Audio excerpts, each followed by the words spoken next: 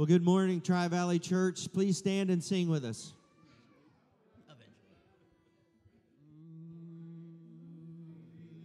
Praise the Lord, ye heavens, adore him. Praise him, angels in the high. Sun and moon rejoice before him. Praise him, all ye stars of light. His holy light. Hallelujah, amen, hallelujah, amen. Amen, amen.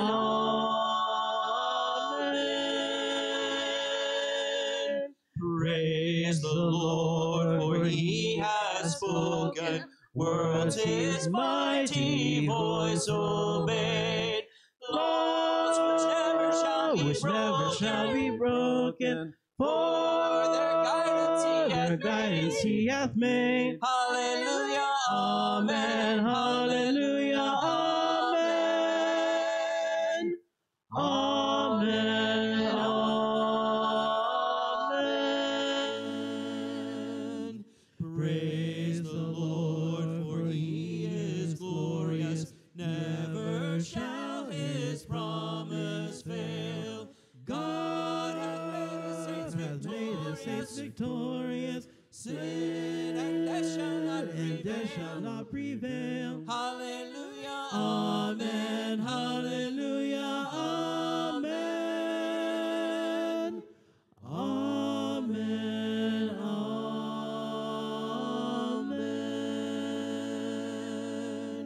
Praise the God of our salvation. Hosts on high his power proclaim.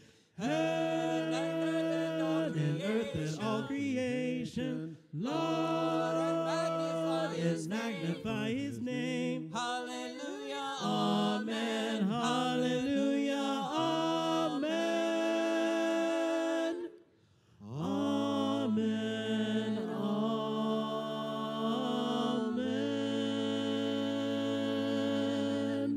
amen. Amen. Amen. Amen. Be seated.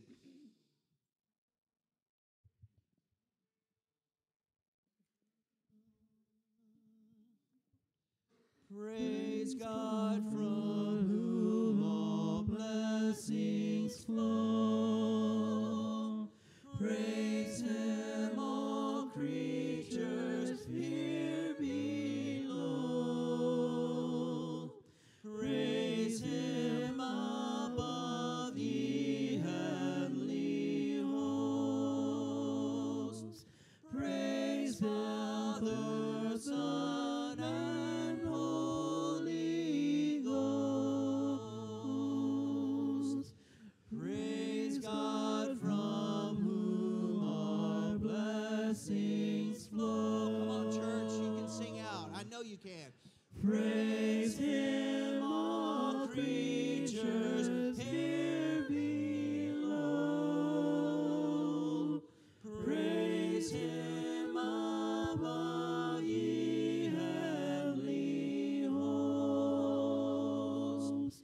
Praise Father, Son, and Holy Ghost. Amen.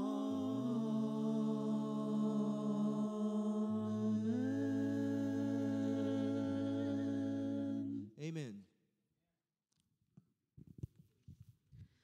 Psalm 16, 1 through 11. Keep me safe, my God, for in you I take refuge. I say to the Lord, you are my Lord. Apart from you I have no good thing. I say of the holy people who are in the land, they are the noble ones in whom is all my delight. Those who run after other gods will suffer more and more. I will not pour out libations of blood to such gods, or take up their names on my lips. Lord, you alone are my portion and my cup. You make my lot secure. The boundary lines have fallen for me in pleasant places. Surely I have a delightful inheritance. I will praise the Lord who counsels me. Even at night my heart instructs me. I keep my eyes always on the Lord. With him at my right hand I will not be shaken. Therefore my heart is glad, and my tongue rejoices. My body also will rest secure, because you will not abandon me to the realm of the dead. nor will you let your faithful one see decay.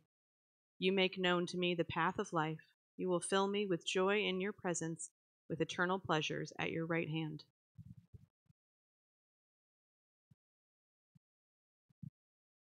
Please join me in prayer. Oh God, you are awesome. You are wonderful. We love you and we are worshiping you. God, you have saved us. You've created us. You love us. You are worthy of our praise. God, we ask you to direct our paths. We offer you our lives. We offer you our service.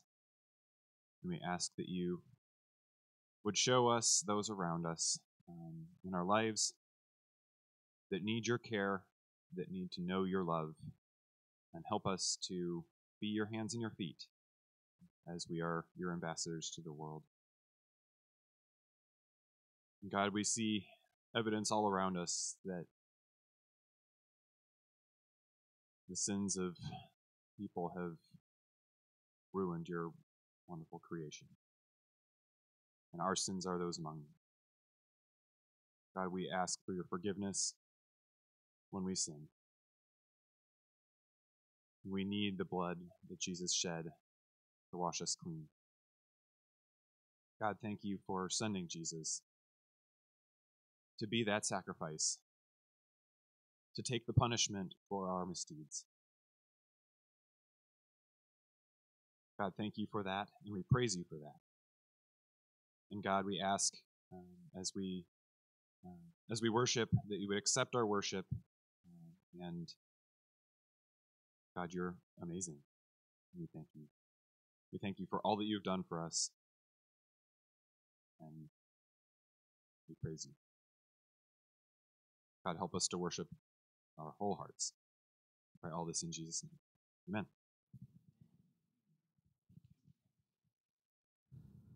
We're glad you're here this morning. Jacob and Tom are going to pass out some candy, and there is sugar-free candy and loaded with sugar candy. Take your pick, but you should all have a piece of candy, and you should hold on to your candy and not eat it yet. You know what the scriptures say, that if you eat before everybody else is ready. Wes got that. So grab a piece of sugar candy or sugar-free candy and hold it.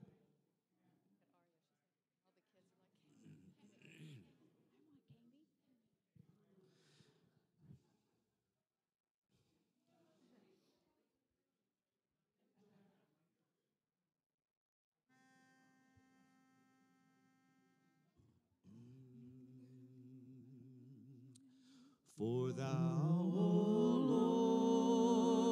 Lord, art high above all the earth. Thou art exalted far above all gods.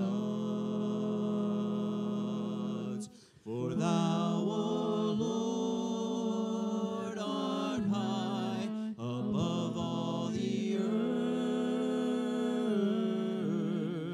Thou art exalted far above all gods.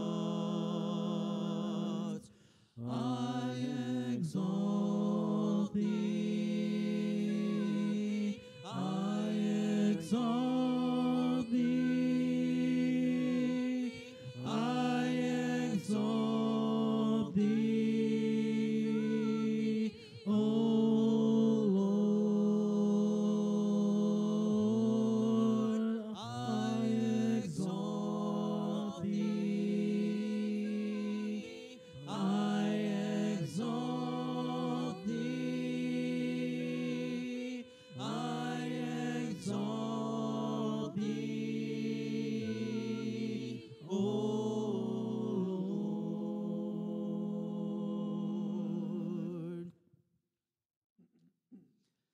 It's been a while since we've sung this next song, The Lord's My Shepherd, the 23rd Psalm. Think about these words as we sing them this morning.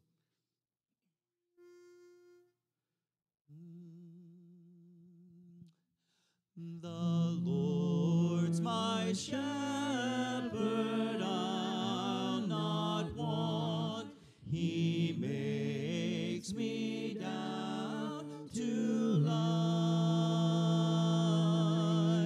in pastures green. He leadeth me in pastures green. He leadeth me the quiet waters by.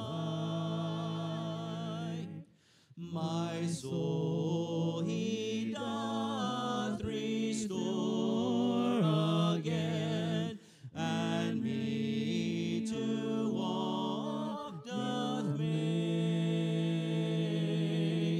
within the paths of righteousness, within the paths of righteousness, e'en for his own name's sake. Yea, though I walk in death's dark vale, yet will I fear none ill, for thou art with me, and thy rod, for thou art with me, and thy rod and staff me comfort still. My table thou hast furnished in presence of my foes. My head thou dost with oil anoint. My head thou dost with oil anoint, and my cup overflows. Goodness and mercy all my life shall surely follow me,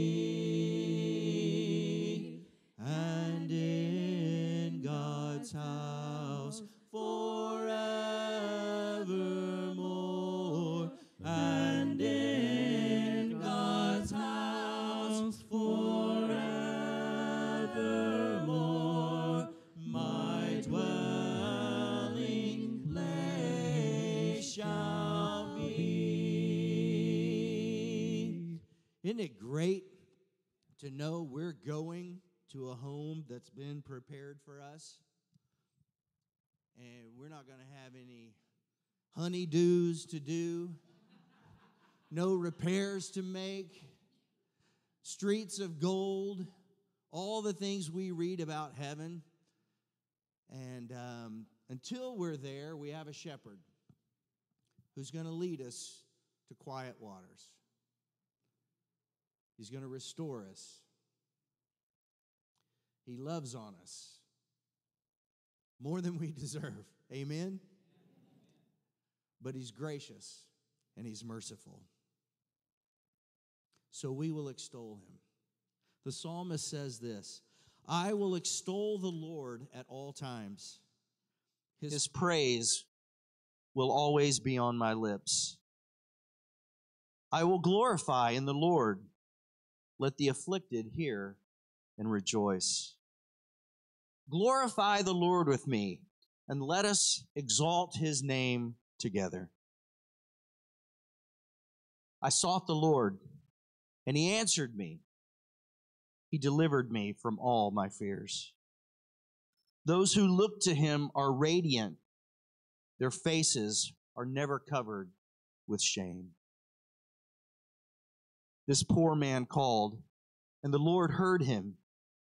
He saved him out of all of his troubles. The angel of the Lord encamps around those who fear him, and he delivers them. Now's the time. Take your piece of candy. Take your piece of candy and join with me in taking a bite. Eat it all.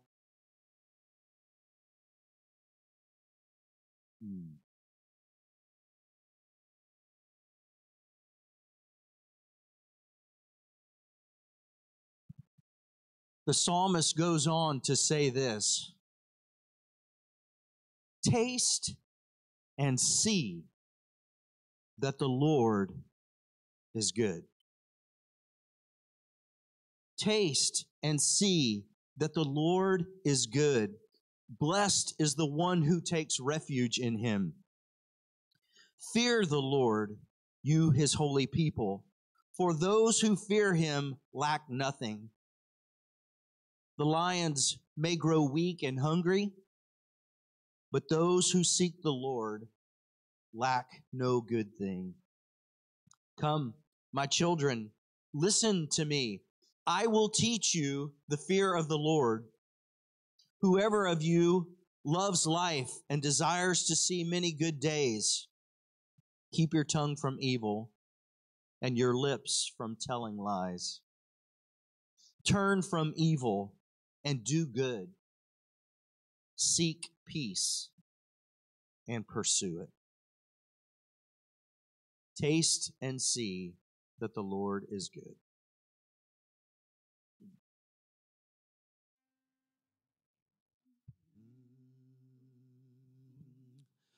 Who has held the oceans in his hands?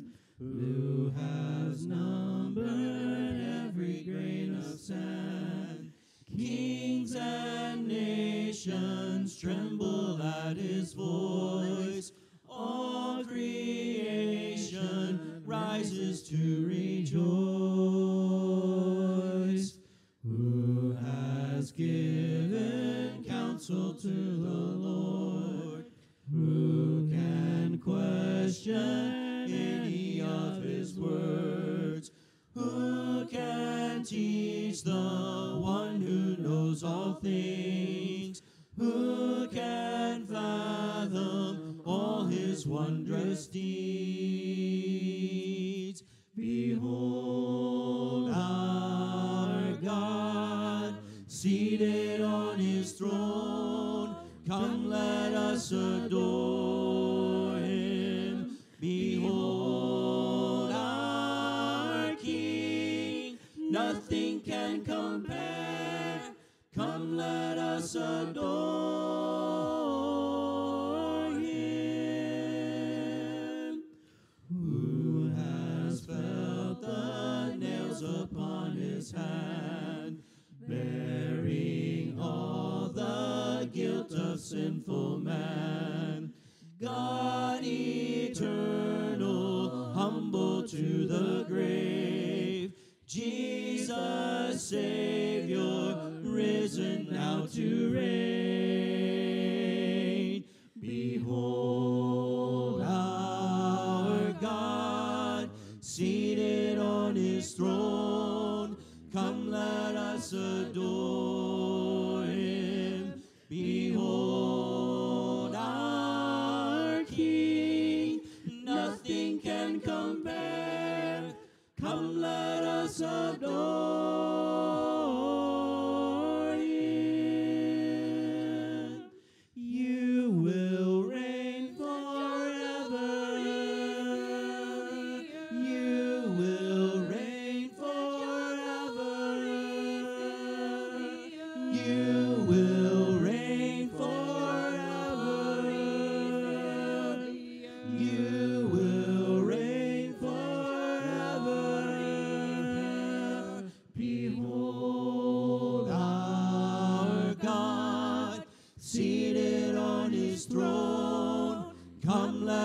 us adore him. Behold our King, nothing can compare. Come, let us adore him. Behold our God, seated on his throne. Sing out, church. Come, let us adore him right now. Behold our King, nothing can compare. Come, let us adore him. Amen? Amen. Behold our God, seated on his throne. We've come to adore him, praise him, worship him, and let's do it joyfully. Amen? Stand as we sing this next song. I know we don't normally stand at this time, but let's do that.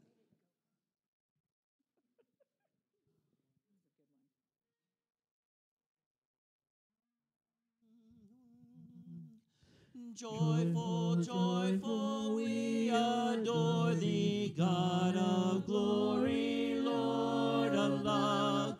Hearts unfold like flowers before thee, opening to the sun above. Melt the clouds of sin and sadness, drive the dark of doubt away. Giver of immortal gladness, fill us with the light of day.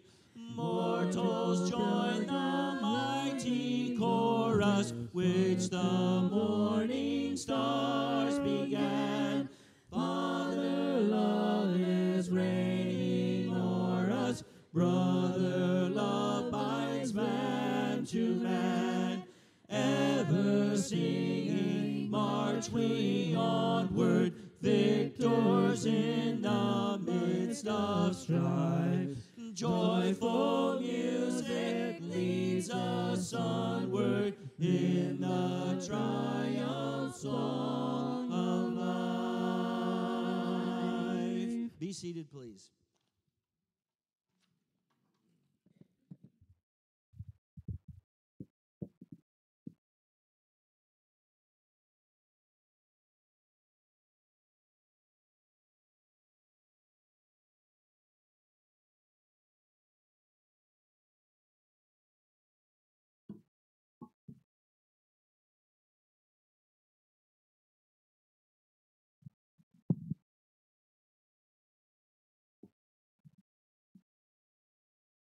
Morning, church. So the passage we're about to read today is taking place just a couple of days prior to Passover. And the Jewish leaders were plotting a way to secretly arrest and kill Jesus.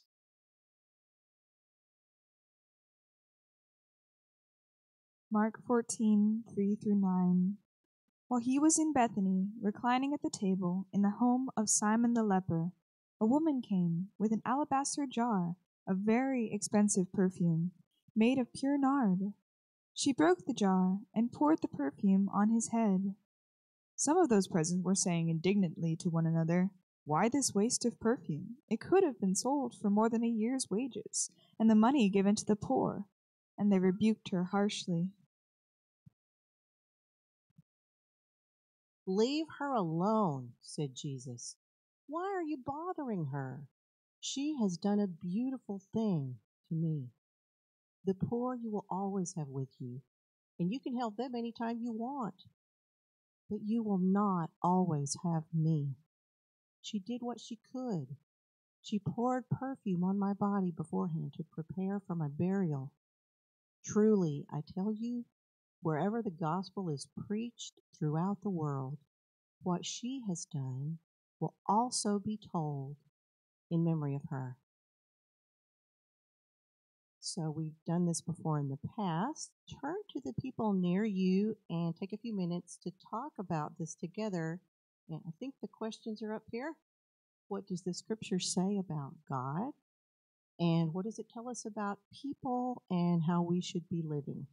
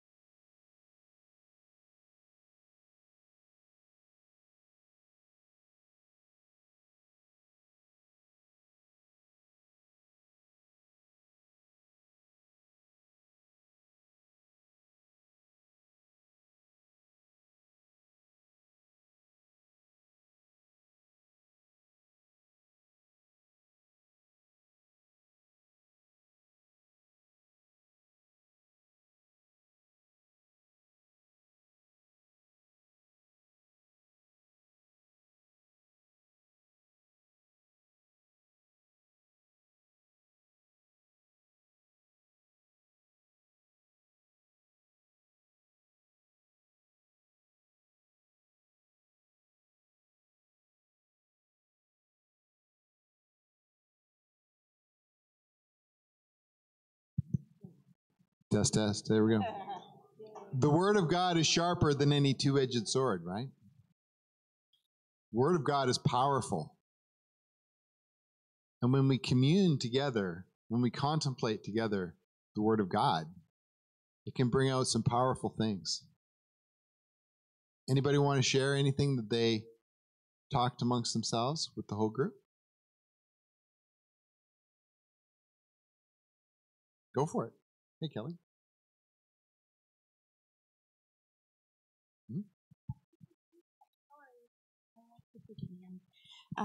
You can read that story over and over and know what it says about kneeling feet and washing, and we take that as like, wow, that's a really great thing. But there's something even more underlying behind it that I discovered when you guys were reading it. And I was like, wow, I've known that a long time. Give God your best. But Jesus is repeating back that in the future, everybody will honor her and remember for what she did, which says, well, how would she be honored and remembered unless it was written? So he knew back then, before the Holy Bible was even put together, that it was going to be put together. So when you run across people that try to refute, oh, it's just a bunch of books, it's just a bunch of this. Well, how do you know that the Apocrypha doesn't go here? How do you know this doesn't go here? Everything in there is God ordained, and he said it beforehand, before it ever even came to pass. And that scripture I got from you just reading. So every day he gives you something new. It's pretty neat. I love this church. Very good. Very good. Cool. Anyone else? All right. So today, let's pray for the bread, which represents his body on the cross, and for the juice, which represents the blood that he shed. Will you join me in prayer? Father God, Holy Spirit, and Jesus, we thank you, Lord, for all the things that you have done for us, and especially this morning as we remember that time on the cross. Lord, when your body was broken and your blood was shed, and it was all for us, to draw us closer to you, to tear the curtain that separated us from God, from your power. And so we thank you, Lord, for these symbols that represent Jesus' body and blood. We ask you, Lord, that as we take them, help us to remember the things that can still separate us from you, the sin in our lives and the things that we do that push us apart. We pray, Lord, that you help us to take this moment to remember that you've made a way where there was no way. In Jesus' name, amen.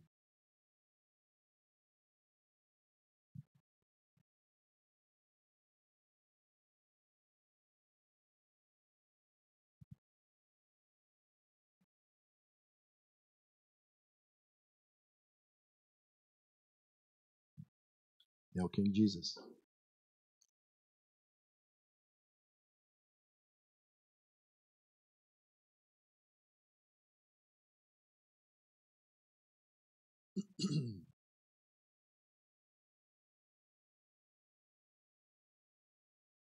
At this time, we also mention something else that is part of our worship, which is giving. And it is an act of worship for us to give a part of ourselves, to give our money, to give our time, to give our hearts, are all acts of worship. And there are 3 different ways, of course, that you can give. You can give online, you can give in person, or you can mail a check. But the point is to give. Because when we do that, we're really just reflecting God. God is a giver. And so therefore, if we're going to be like him, we should also give. Let's pray. Father God, we take this moment in our worship service to remember that giving is an act of worship. We thank you, Lord, for this opportunity, whether we've done it already, whether we're about to do it, or whether we're doing it right now. We pray, Lord, that your peace would infuse us, that you would help us to understand that this is a gift we give back to you, not because you need it, but because it changes our hearts when we do. We grow a little bit more closer to you, Lord, when we act like you. We thank you for this opportunity to once again act like Jesus. It's in his name we pray. Amen.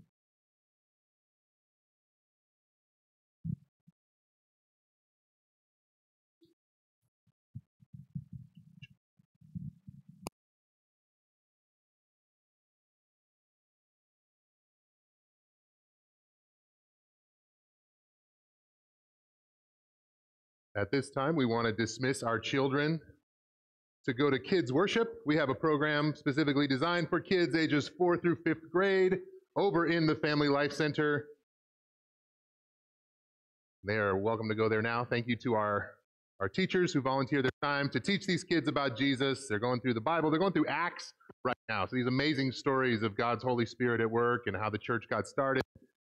And if you have a child that's under the age of 4, you can take them to the nursery that's here in this building, just across from the restrooms, which are on that side of the building. And then the rest of you guys, you're in here. And I wonder if the kids are sad about leaving because they're like, there's candy in this sermon. You guys got candy today. That was pretty cool. I want you guys to just take a moment. I know you chatted with the people around you, but I want you to have a brief conversation on this topic. Do you prefer coffee or tea? Those are your prompts. Turn to somebody next to you, spend about 30 seconds only talking about that. Go, coffee or tea? Folks online, you can weigh in too. Do you like coffee? Do you like tea?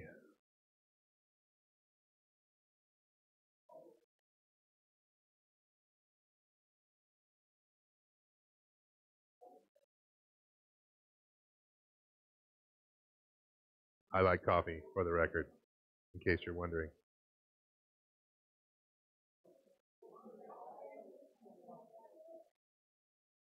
Wade and Sylvia, coffee. That's the right answer. Marcia, I enjoy them both. You got to decide which is the best. It's okay to like both. Rod, coffee or tea? Coffee. Good. You can stay. Hank, coffee or tea? Tea? All right. Close, but no cigar. Brittany, coffee or tea? You have a coffee shirt on. Espresso Rosetta right here in Livermore. Representing the coffee crowd. Raise your hand if you're a coffee person. Raise your hand if you're a tea person. Raise your hand if you tried to come up with a third option and be like, well, you know, blah, blah, blah, blah. All right. Fair enough. There's no wrong answer to this. I just want you to think about what's in your cup when you take a moment to savor. When you take a moment to go, this is nice. This is just a little bit of bliss in my day. We're going to get back to that idea in a minute, but I wanted to start with a story, true story from when I was a teenager. At some point in my church, there was no youth minister, and there was a lot of parent-led leadership in the youth group gatherings, like on our Wednesday night Bible studies, devotional gatherings. And there was also a lot of student-led devotionals, Bible lessons. It was, one student would take the lead on a Wednesday night and present the lesson, and they would plan it out, and they would speak, and they would do discussion questions, and you were responsible for that 1 hour gathering. It was good. It was a great opportunity for young people to take some leadership and do some grown-up things. I was one of those students, but the one that stood out to me the most was a Wednesday night that was prepared by my friend Rich Dog. Rich Dog was new to the church. He did not grow up in church, so, he was a little bit rough around the edges. He was kind of a wild man. Ask me sometime to tell you some Rich Dog stories, and I'll be smiling like I am now, remembering him. You might even just be able to tell what kind of personality this student had by his name, Rich Dog. That's what we called him. Great guy. It was his turn to do the devotional on Wednesday night. We all gathered. There was probably like 40 students in our youth group at the time. We gathered into the youth space where there's couches and just the space that the church said, this is where the teens can gather on Wednesday nights. Rich Dog showed up with a boombox and a bag of Doritos and a 2-liter bottle of Diet Pepsi. And it was time to start. And Rich Dog said, listen, being in Christ is supposed to be fun. It's supposed to be a celebration. It's like a party. So that's what we're going to do tonight. We're going to party. And he hit play on the boombox. Music started. I guess it was assumed that we were supposed to all share 1 bag of Doritos and 1 2-liter. It didn't seem like enough of a snack, but that was Rich Dog's lesson. And it took about 30 seconds for him to teach his lesson, I guess in quotes. And then the rest of the time was fellowship. It was a party. It was us supposed to be appreciating and enjoying what it means to be free in Christ, to bask in the love of Jesus, to enjoy Christian fellowship. That's what Rich Dog had prepared for us that evening. And there were two kinds of responses to Rich Dog's devotional. On the one side, there were the people that went, yes, this is awesome. This is the best Bible study I've ever been to. Handful of Doritos. Quite a few students that reacted that way. But on the other side, there were some students whose response was, really? This is what I drove all the way out here for? There was an attitude that said, when I come to Wednesday night youth group Bible study, maybe there should be some Bible involved. Usually we sing songs. There weren't any songs. Usually I learn something, or I discuss something, or my mind is directed to Christ in a specific way. This is not Wednesday night youth group Bible study. Even from, and you might be surprised to hear that from teenagers. You might have assumed that all the teenagers were in this camp. Yes, this is awesome. Crank up the music. Pass the Diet Pepsi. But there was a lot of grumblers. There was a lot of people that were angry about the fact that they had an expectation for what was going to happen, and Rich Dog did not meet those expectations. I bring this up because the verse that we just heard, while we were gathering around the communion table, we are reminded that in the ministry of Jesus, there were a lot of grumblers. There were a lot of arms crossed, this doesn't cut it, this isn't it crowd who were constantly criticizing Jesus for the way he tried to point people to God. And the story that we heard about this woman who comes and anoints Jesus with this expensive perfume. Did you notice? They said, if you could sell that, you could have made how much money? A year's wages. I read recently that the average household income in the city of Livermore is like $106,000 a year. I know. Some of you might be like, nah, that's not me, but dual incomes and average considered. Could you imagine somebody coming to anyone, but even Jesus, and taking something that's worth $106,000 and going, oh, now you smell nice.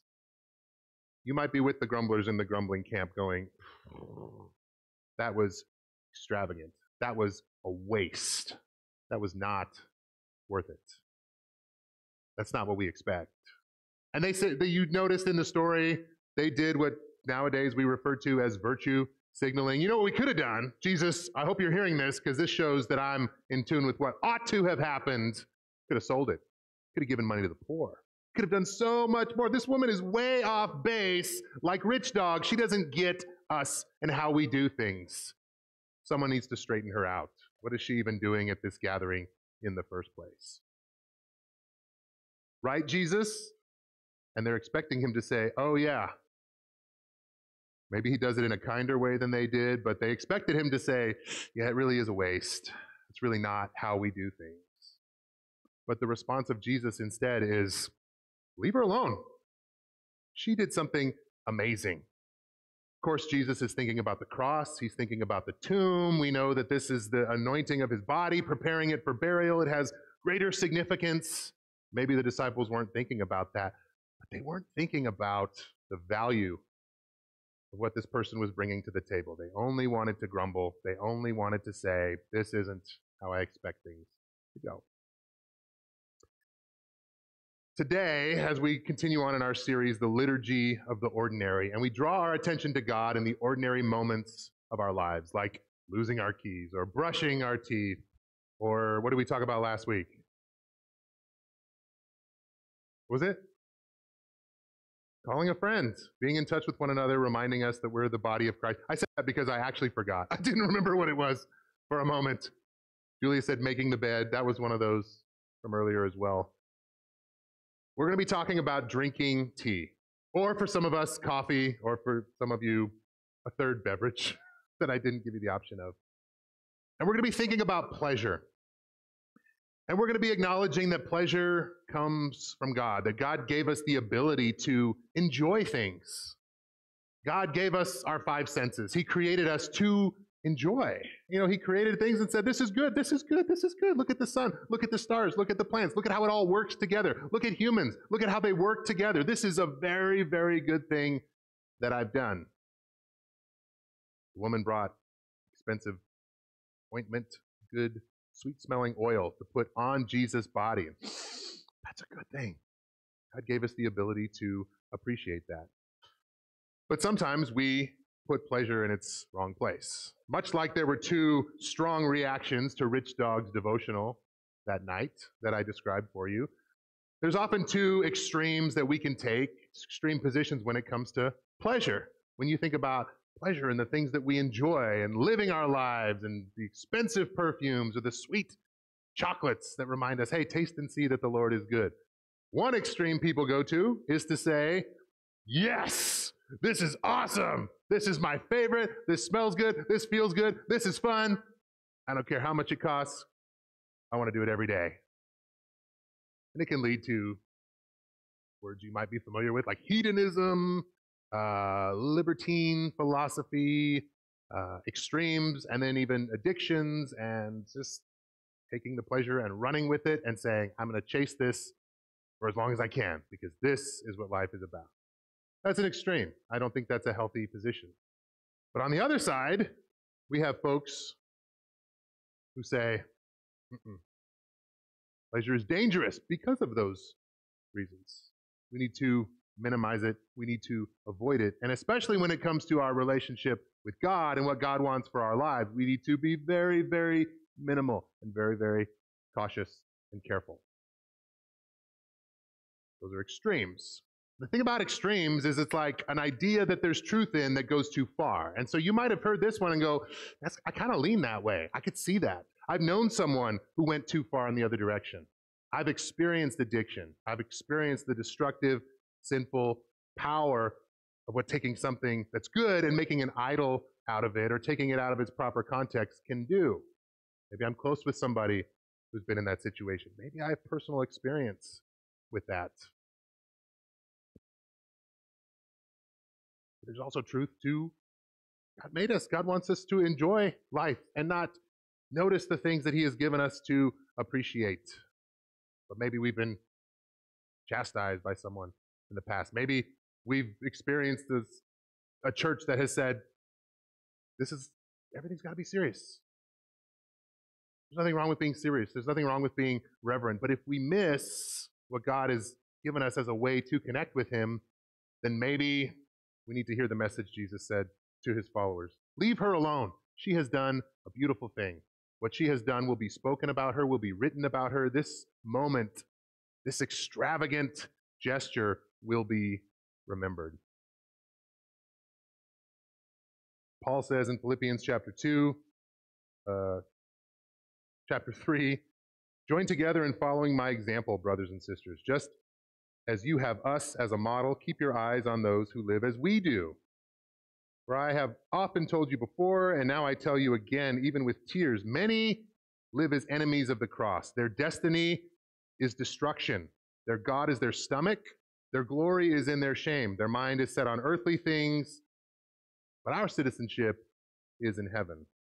And we eagerly await a Savior from there, the Lord Jesus Christ, who by the power that enables him to bring everything under his control will transform our lowly bodies so that they will be like his glorious body. It's a caution. It's putting things in perspective and saying, pleasure, yes, but don't take it too far. But don't miss it at the same time. Paul struggled a lot with the early church and getting them to live in a Christ-like way. There was a lot of hedonism. There was a lot of pleasure chasing. Wednesday night in the month of March, Lisa and I are leading our teens through a series on sex and understanding sex from a biblical perspective. God designed sex. It's supposed to be good, but in a certain context. Experiencing it in a certain way that's going to lead to life and joy and peace and not shame and destruction and brokenness. And this comes from Paul. Our main text is from 1 Corinthians chapter 6, where Paul takes a group of people who have found Christ and said, okay, I'm in Jesus now. What does that mean? Well, society is still very libertine when it comes to what we do with our bodies. They would go and visit temple prostitutes regularly. Now, you might be like, you had a conversation with someone today. What'd you do this weekend? Oh, I visited the temple prostitutes, like you do. You would go, what? Might shock you a little bit. It wouldn't have shocked them. That's just something that you do. And Paul says, actually, that's not what you do. Let me give you some advice. Let me kind of reframe what sex is supposed to be in your life. And he does this with wealth, and he does this with eating. We gathered around the communion table, and Greg made a reference to this earlier in 1 Corinthians chapter. Why am I talking so much about 1 Corinthians? I'm teaching about this next quarter. I'm kind of previewing it. I'm excited for digging in. But in 1 Corinthians chapter 11, you have that passage that a lot of us have heard most of our lives around the communion table. Anyone who eats or drinks in an unworthy manner in the context of communion eats or drinks judgment upon themselves. Wait for one another. Don't dishonor each other. We forget that the context was the church gathering together for a meal, and the wealthy were showing up early and eating all the potluck food and drinking all the wine and even getting drunk and being like, isn't it great being in Christ? And the problem didn't seem to be the eating, the pleasure side of it. It seemed to be the fact that you weren't waiting for the others. There's people who couldn't show up as early as you could. Maybe the laborers who had to come. Paul's like, you're all one in Christ now. You have to be together. You have to wait for one another. I've grown up in the Church of Christ my whole life, and I've heard people at the table say, like, make sure you don't drink the juice and take the cracker in an unworthy manner. It was taught to me that means you got to focus on Jesus. If you're not picturing the cross and his broken body or something like that, then if you're thinking about your to-do list or something you have to do, then that's the unworthy manner. But what Paul is talking about in 1 Corinthians is it's about the community. It's about doing it in community and showing that love for one another. Remember we talked about this last week. It all comes back to, are we showing love? I feel like this is a little bit of a tangent. But Paul is putting pleasure in its proper context. He's not saying get rid of it altogether. He's saying this is what it means to experience the joys that God gave us the capacity to experience. Some theologians even say one of the evidences for God, one of the ways we know that there can be a God is this capacity we have. Every single person, whether you believe in God or not, we have this ability to appreciate art and beauty and order. And we see a sunset and we go, wow, that does something to us. However you want to go, you could explain it, the rotation of the sun and the earth and the light refraction and all this. That's fine. Or just I got to stop and look at this. I was a student at Pepperdine one time, which is right on the ocean. And I remember one time walking from class to the cafeteria, and I'm just kind of walking along, and I realized every single person in the courtyard is frozen. It was the weirdest thing. It was just like someone hit pause on a video, and everybody was just like stopped where they were. And I'm walking and go like, why is everybody stopped? And it's because from that angle between the buildings, there was the ocean, and there was the sunset, and there was the light and the colors in the sky. And everybody, without coordinating it or organizing it, just had stopped and gone like, oh. And for a moment, maybe half a minute, they all just kind of went, okay, that's something. It hit us in a certain way. Music can do this to us. Visual art, architecture, landscaping. When we see a lawn that's beautifully manicured and symmetrical, and it looks like somebody put a lot of thought and care to cultivate this, to take the disorder, just the growth and the chaos, which is beautiful by itself, and goes, no, here's a path, and here's a boundary, and here's a line. We can look at that and go. People say that's an evidence for the fact that we have a creator, we have an organizer, we have a divine cultivator that has given us this ability to appreciate, to taste and see that the goodness we experience comes from him. Jesus, again, was confronted a lot when he did things in an unorthodox way. The story of Zacchaeus. Walking along, he wanted to see Jesus. There were all these crowds. Zacchaeus was short. That's what he's remembered for, among other things. But he's like, I'm going to climb up this tree. I'm going to look at Jesus. And Jesus says, hey, I see you. Why don't you come down? I'll come be a guest at your house. What did the people in the crowd say about that? Were they like, cool, you'll have a great time? They said, nope. Why would he go to Zacchaeus' house? Grumble, grumble, grumble. And Jesus does it. Zacchaeus' life is changed. Some of John's disciples go to Jesus and they're like, hey, John's disciples are fasting and your disciples aren't fasting. They should be fasting. Why aren't they doing that? How come they're not as religious as these other guys? And Jesus says, there's a time for fasting, but it's not now. He says, you don't fast on the wedding day. You don't fast when the bridegroom is with you. That's a time for feasting. That's a time for celebrating. There will come a time later, and there will be fasting, but not now. I wonder if those disciples of John were also virtue signaling and going like, no, like this is the right way to do it. And Jesus says, you're onto something, but you're missing it. And he tells them later on, the Sabbath is made for man. It's supposed to bless you. It's not man to abide by the Sabbath rules, to keep the Sabbath going for the sake of the Sabbath. This is all just kind of a jumble of ideas. But what does this mean in our lives? What does this have to do with our cup of coffee and our tea breaks that we take? To avoid going to the extremes, too much pleasure, chasing pleasure, making an idol of pleasure, or renouncing pleasure altogether, pointing fingers at others when you think that they're going out of the bounds of where they should be. Right in the middle, and where the gospel lives in a way that honors God, I think, is noticing God. Getting better at taking these times like we do in here, where we look at the cross and we sing songs of praise and we listen to these beautiful compositions of music and we go, these songs just lift up into the heavens and remind us of the heavenly good God. What if we take those moments into our week? What if every time you have a cup of coffee, a moment of silence, and you go, ooh, there's a reason I like coffee and not tea. Or if you're a tea person, I love this cup of coffee. I love the way the mug feels in my hand. I love the warmth. I love the smell. I love the taste. I love the silence. And there's this time to take a break and enjoy my tea in my chair. What if that was a cue for you to go, praise God. This is good. It's good that I can appreciate this, and it all comes from a good God. Every perfect gift comes from above, coming down from the Father of heavenly lights, James tells us. Every good and perfect gift comes from God. Even our tea, our moments. Even taking a little bite of chocolate and going, that is good.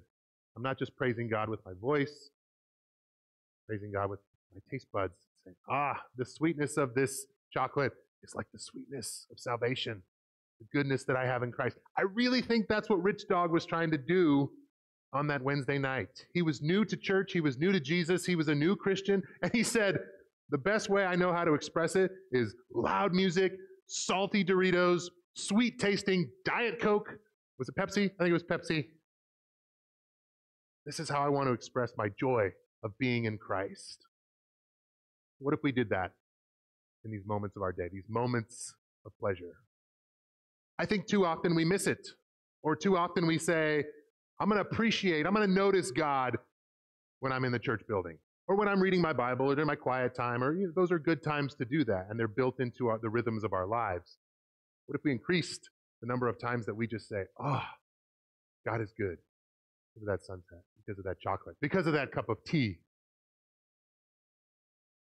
I saw a news report recently on the Tesla Cybertruck. If you haven't seen the Tesla Cybertruck, it looks like that. This is not a joke. This is not from a sci-fi movie. This is what Tesla decided a truck should look like. I don't know exactly how much it costs, but I guess it's not far from $106,000. This is what Tesla is. There's a couple of them in Livermore. I've seen them at stoplights. I've seen them in the wild, and I'm like, whoa, it really gets your attention. It's weird. It's bizarre. There's a lot of controversy. Some people are saying they're neat, they're great. Some people are saying, wow, swing and a miss, Elon Musk. No one's going to buy that. It's not going to. Anyway, you can feel the way you want to feel about the Cybertruck. But when it was new, I saw a news report of this reporter who got his hands on one, was driving it and doing a review, and he drove it out to this cliff, this beachside cliff, like a public parking area, and he parked it there. And it was like 4 or 5 p.m. All these people who were there got out their phones and did like you would imagine, like, whoa, okay, maybe that's really cool, or maybe that's really ugly, and maybe that's silly. But in this news report, you have all these people crowding around the Tesla Cybertruck, and a lot of them were ragging on it, saying, this is just ugly. Look at this ugly thing. And behind them, the gorgeous sunset. Beautiful view, casting shadows. It was like that moment when I was a student at Pepperdine. They would have stopped them and gone like, oh, okay, there's something beautiful that is beyond us. But instead, everybody was focused on this. I think that's us sometimes in our lives. There's potential for us to praise God and notice His beauty and just savor the good small moments and say, yes, God, you are good. And oh, yes, I love being in Christ because there's freedom and there's joy. But we're focused on the goofy looking Cybertruck. We're focused on what's wrong in the world. We're looking for something to make a snide comment about, to rag on, and we miss it. That's what the attaching the beauty of God, the gift of pleasure in its proper place, can remind us of God's goodness. I was in Nashville several years ago with some friends of mine, and we were at a restaurant that somebody had chosen because the chef there was a very, very good chef. Like, they'd written articles about this chef, and like, the food's going to be really good. So we went. We couldn't get a table. It was so crowded, so we had to sit at the bar. We're all just like sitting in a row, and we ordered an appetizer that I never would have ordered. It was like charred pork belly with some kind of weird side that I didn't recognize. Like, I don't know. And it was expensive. It was more than I wanted to spend, but someone was like, oh, I'll order it. We'll all kind of share it.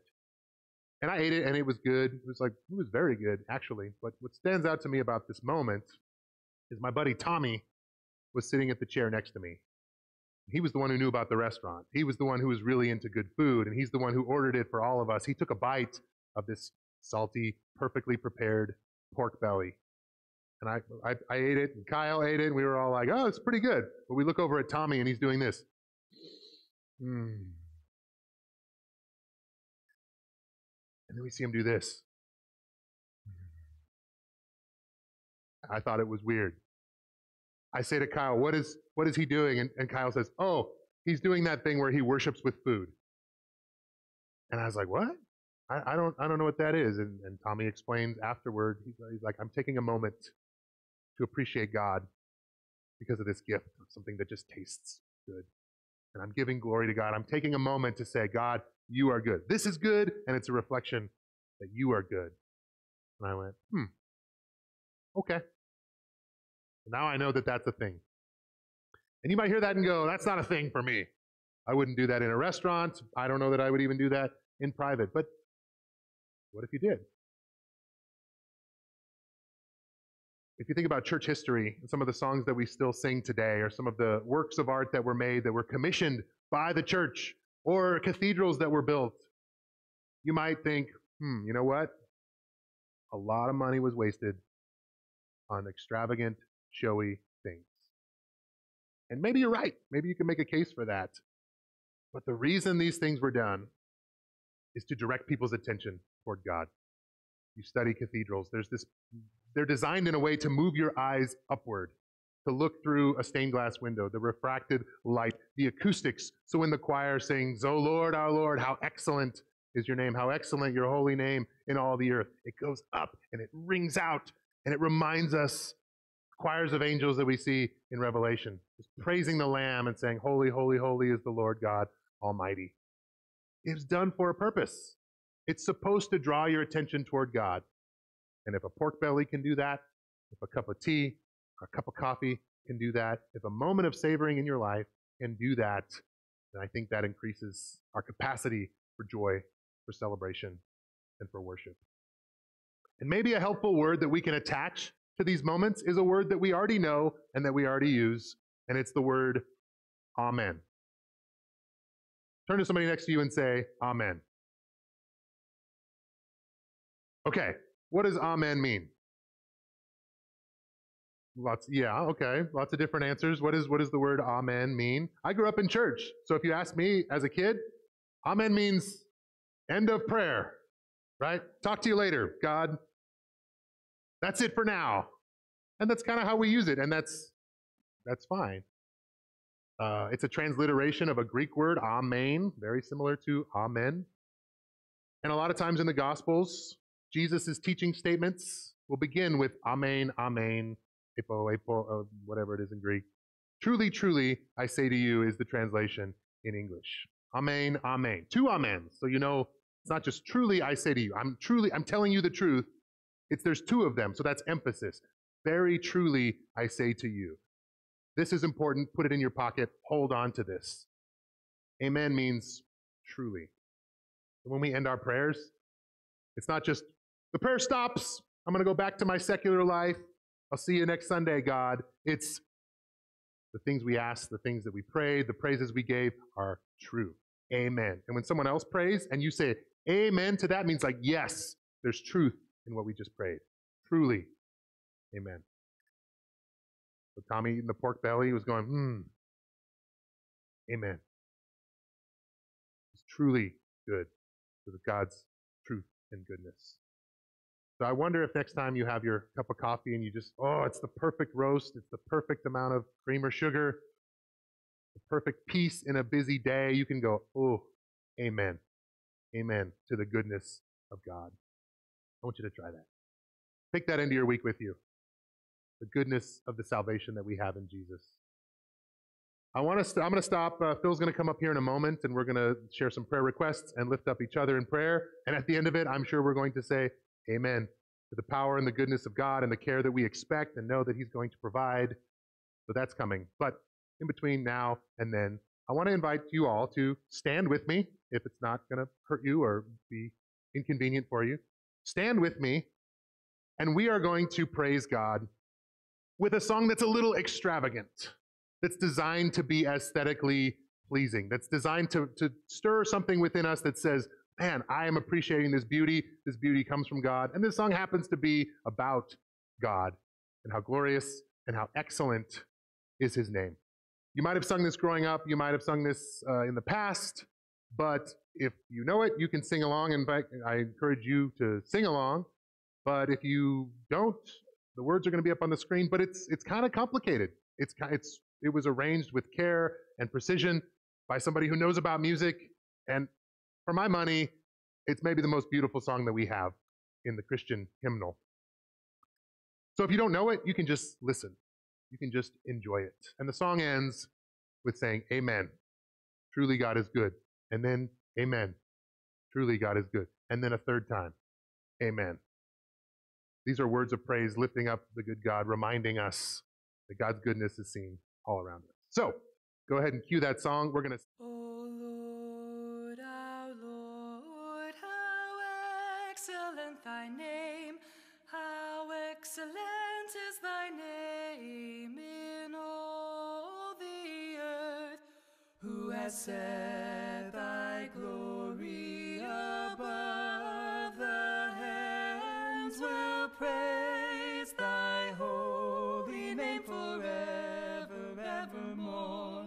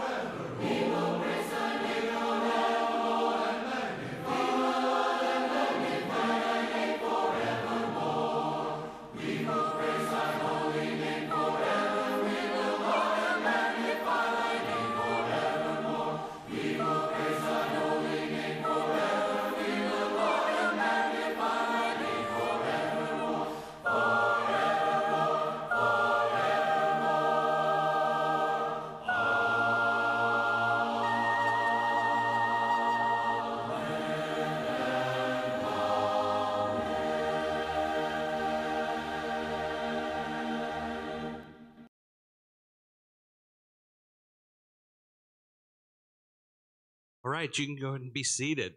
If you're out of breath, you might need to be so. That was a beautiful song. I'm not sure I've heard that one before. Oh my gosh, wow. I know, can you believe that? I'm not so sure I've heard that one before, done that one before. So, but then again, I forget a lot of stuff nowadays, so who knows.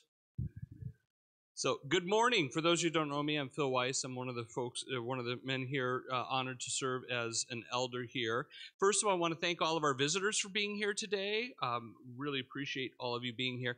If you didn't get an opportunity, please fill out one of those cards. They're in the bins right in front of you, and hand that to me, or Jacob, or Darren right over there. Any one of us would be happy to do that. Oh, they look just like this. So, this is the opportunity for us to be able to pray for one another. First of all, I want to say prayers for all the people who are online this morning. So I know who's online this morning based on that. By the way, this is one of those things that I do. If you're ever online, I try to, even though I'm here, I try to get online and I try to say good morning to everybody who's joining us that way as well. So I know Laura Ranieri's online, Marcia Best is there. John Rogers is online with us today. And so I'll talk about John in just a minute. And Wade and Sylvia, of course, join us every single week online. I haven't seen Arinda say she's online, but I'm hoping she's there as well. So, and who else is there? Marcia Best and Roger Richardson is online with us today. So want to say welcome to all of you as well. So we have a number of opportunities for us to be able to pray for one another. I'm going to start off with just a couple of blessings here. John Rogers said that his surgery went well, so he's back at home. And so he also said, from what I understand, is that he's cool with visits, just call him first, okay? Call or text him on the front end. So, you know, John, he loves to call us. We should call him. And a lot of you had the opportunity to sign his card, which was kind of unique. Dave had to go, I believe. Oh, Dave is still here. Great. So anyways, what's that? Yep. So Dave will pick that up and go. So thank you for doing that. It's something fun for John and useful for him as well. So we definitely want to continue to pray for him as he's recovering. I also want to say happy birthday to somebody in the room. Judy Pemberton.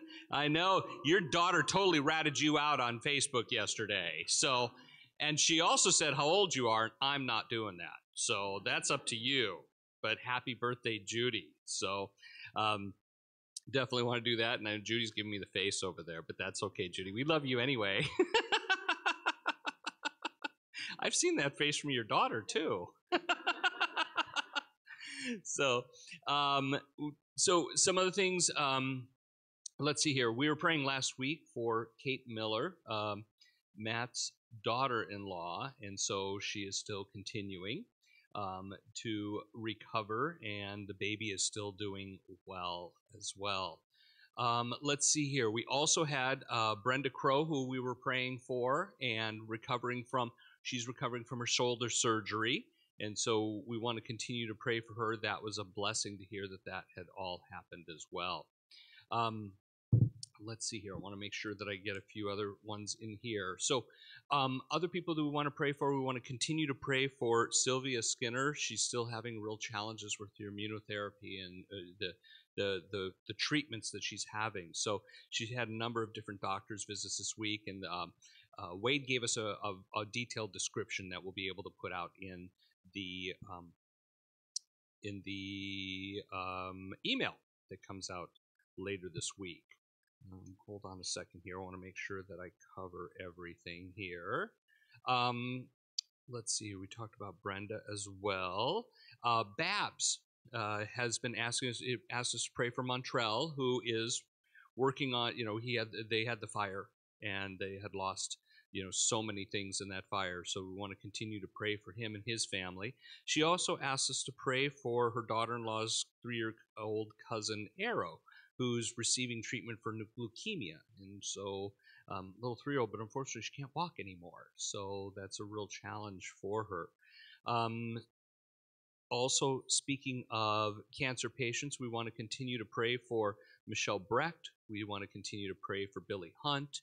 We want to continue to pray for Orinda. She's sorry she wasn't able to be here today. She was feeling really good yesterday. Today, not so good.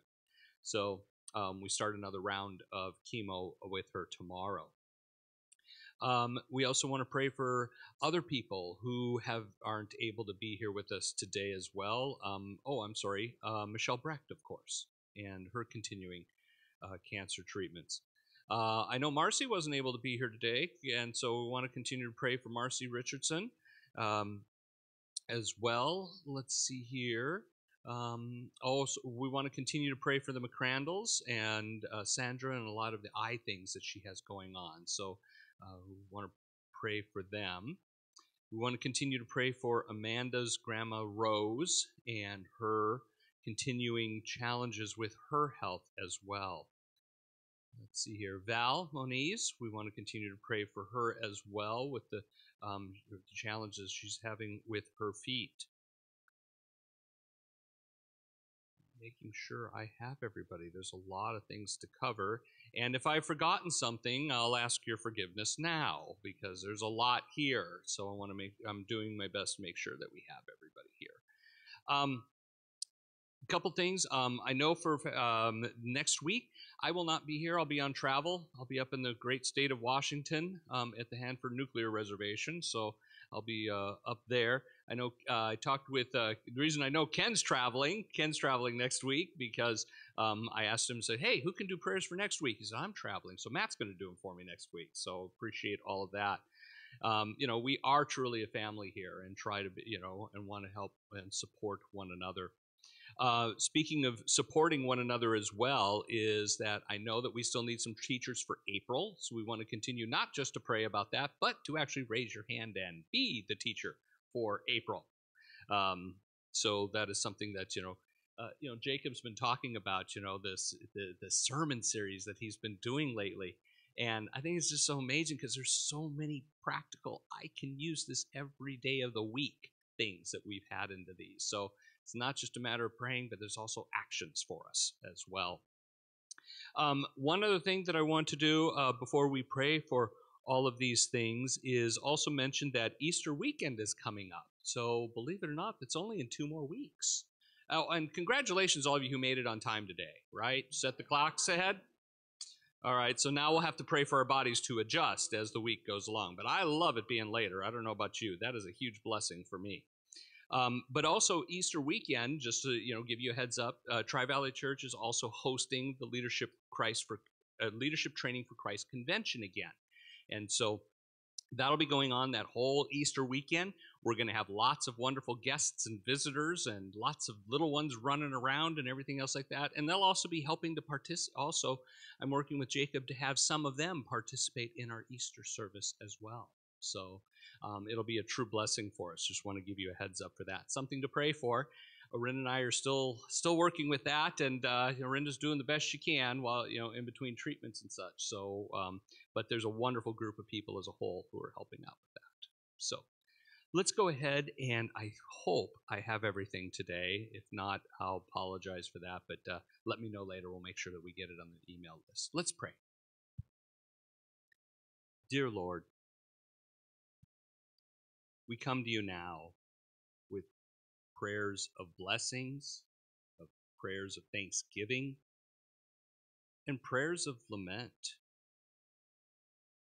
We pray for our brothers and sisters, our family, our friends, who are struggling with health concerns, spiritual concerns, mental concerns, family concerns, and just personal concerns, Lord. We've mentioned a number of those here today, and we pray that you are with us and you are with them in helping support every one of them in recovering their health, helping and reach out to others, and all the things that they need, Lord. And Lord, you know what those are. Lord, we want to thank you for the blessings you've given us, the good news of Jesus Christ, The good news we've heard of our individuals who are recovering from surgery, recovering from challenges. And Lord, may we praise you for those answered prayers. Lord, as we continue to go throughout this week, be with each one of us and help us to be able to help each other as a family. Lord, you've given us so many examples of what Jesus did when he was on this earth, and we pray that we can continue to remember those and to live out our lives here as Jesus did, with love, with boldness, with passion, with thanksgiving, and with wisdom. Lord, thank you for allowing us all to be a family, for today's worship together with one another, for those who've joined us online, for our visitors, and for people who've attended here for a long time. Lord, thank you for all of them, and be with each and every single one of us. And Lord, as we talked about the word amen, it means so much more to us if we really understand its meaning. So Lord, it's this prayer that we offer to you through your Son, Jesus Christ. Amen. So amen. Amen. We say it more often, it definitely means something different. What I'd like to leave you today is I'd like to leave you with a verse that I left with you a little longer, but a little while ago, but I think it certainly applies today when we are thinking and praying for others. In Psalms 55, verses 22 and 23. Starts in verse 22. Cast your cares on the Lord, and he will sustain you. He will never let the righteous be shaken. But you, God, will bring down the wicked into the pit of decay. The bloodthirsty and deceitful will not live out half their days. But as for me, I trust in you. So as we go throughout this week, let's trust in God in the things that we do, the things that we say, and how we support with one another. Amen.